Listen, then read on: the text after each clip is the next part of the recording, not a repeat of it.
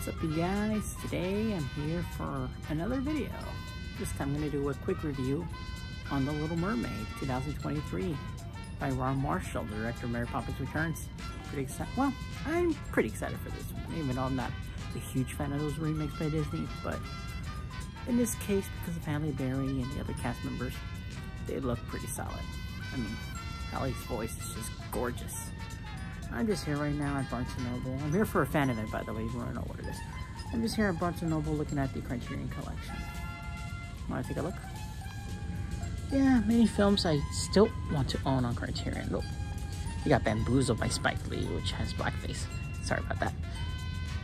Let's see. Barry Lyndon. It's Stanley Kubrick. Dazed and Confused. Richard Linklater. Eraserhead. That's from David Lynch. Definitely a good one right here, you guys. Yeah. You still have the... Oh, yep. They do. The Elephant Man. Let's see. Any other David Lynch movies? I think the most recent one was Inland Empire, which is not based on the area where I live, but, you know. Let's see. Shelter. That's the Rolling Stones concert, where a couple people were killed. The Graduate. Love that one. Yeah, there's a lot of great films over here. Punch Drunk Love from Adam Sandler. Any more Adam Sandler movies I can find? I don't even know. Let's see. Let me know which other movies you saw. Ooh, Wes Anderson movies. I always wanted to get A Hard Day's Night by the Beatles. Directed by Richard Lester, who directed the not so good Superman 4, unfortunately. The Incredible Shrinking Man. Man, Close Up. Akira Kurosawa's Seven Samurai. Love that one. Man, I'm trying to find the other ones that I own already, like WALL-E. Oh, there's Roma, one of my favorites. Romeo and Juliet, which I heard it recently got sued by the actors because of their nudity scene. Yeah, so ones I can find. Let's see, Uncut Gems with Adam Sandler and has Idina Menzel in it. Looks like the only Idina Menzel featured movie to be in the Criterion Collection. True Stories by the Talking Heads. Yeah, I can't find WALL-E. Maybe it's sold out pretty well. If it is, then I'm happy for WALL-E. Citizen Kane. I heard this one had problems releasing.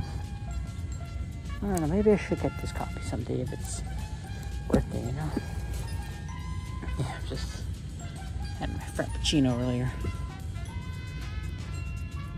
Yeah, so... looking at other movies. City Lights from Charlie Chaplin. Yeah, let's see. Ooh, Shaft. I like that one. Slacker by Richard Linklater. Haven't seen that one, but I still want to check it out because it's Richard Linklater.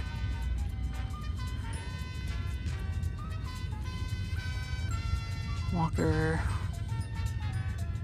Virgin Suicides. I can't even... Watership Down. Well, that's a good one. Not that many animated films are here, though. Kind of wish there were a bit more. I guess maybe because of license reasons. It could be that. Yeah, I don't see WALL-E here, so... I guess it's sold out because it's sold pretty well. That's my only guess. Alright, I just had fun here, you know. Alright, off to the next scene. Okay, a little update. I found it. It was right here at... kind of far away from there. Over there. You see? It says 30% off. Yeah, that's where it was. Yeah, I paid for $25. This one cost $50. Wow. Man, I remember getting my copy of WALL-E. It was such a big deal when I got that movie on, you know, on the Criterion Collection. Pixar movie in the Criterion Collection. It's just a big deal. I just love that so much. Hopefully we get a couple more Pixar films in the collection. Hopefully Soul. Yeah, at least with their bigger tiers. Or Up, I can see that in there. But you know what? We'll wait and see, depending on the directors, how they want to release their films. Oh, so I just got a Barnes & Noble, and you know what I found? The Iron Giant Signature Collection on Blu-ray on sale. It was $12.99, now discounted to $9. I gotta say, this is the best deal I got for a really good movie. One of my favorites for Brad Bird as well. Along with The Incredibles, along with Ratatouille and Incredibles 2. You know, Brad Bird's just one of the best animation directors. Even his live-action Mission Impossible movie was pretty good. Man, that Burj Khalifa scene, I'll never forget. But look, Iron Giant. I still haven't got it yet, surprisingly. Well, I'll just screw it off and get it on sale then. Alright, I just got out of BNN, so... Yep, finally here at AMC to see the Little Mermaid remake. Will it be good? Will it be bad? Who knows? I'm just glad to be part of this, you know, this fan event. So, you know, just for the fun of it. Alright, it's going to be at the Dolby this time. I've never been to their Dolby theater before. I usually go to the IMAX one because, you know, it's the only IMAX location that's with AMC that I can go in. And with this fan event, a free poster. A free badass looking poster. I said badass next to the Little Mermaid. That's a little weird. Here's the poster. Here's the other poster. Here's the Iron Giant Blu-ray. You know what? I think I'll have a fun event.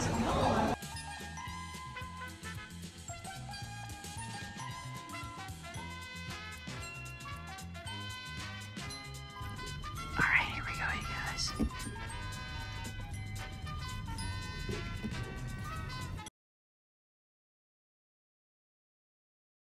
So, I finally got out to see The Little Mermaid starring Halle Berry. I gotta say, I quite liked it. It's not as good as the 1989 movie. You know, 1989 will always be one of the best in the Disney animation canon, but you know what? I like it. It's pretty harmless. It's well, you know, executed, I would say.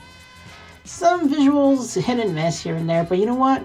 I really do like Halle Berry's performance as Ariel. I think she's just, I don't know, she's just kind of adorable as Ariel. Even when she's silent, yep, she's cute. Everything else, the other actress, Melissa McCarthy, you know, she did a great job as Ursula. It's pretty close to Pat Carroll's, I must say.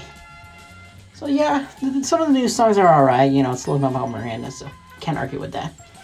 So yeah, it's a good watch, it's a recommendation. And to these people that just don't like it because there's a black actress playing Ariel, yeah, you can go F yourself for that. But you know what? It's a good watch. I do recommend it, you know. You know, something for the family, something for musical fans like myself, you know, Little Mermaid fans. But you know what? As I said, just go watch it. It's just, you know, it's fun. Alright guys, that'll be it for now. Thanks for watching and all that, and I'll see you all next time. Take care.